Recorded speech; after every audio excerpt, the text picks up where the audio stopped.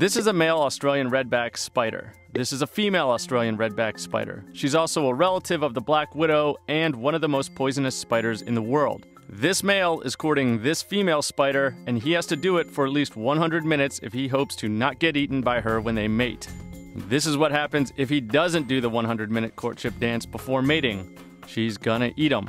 This is what happens if he completes the 100-minute courtship dance. He earns the chance to get away after the first mating and the opportunity to mate with her again. And this is just not fair.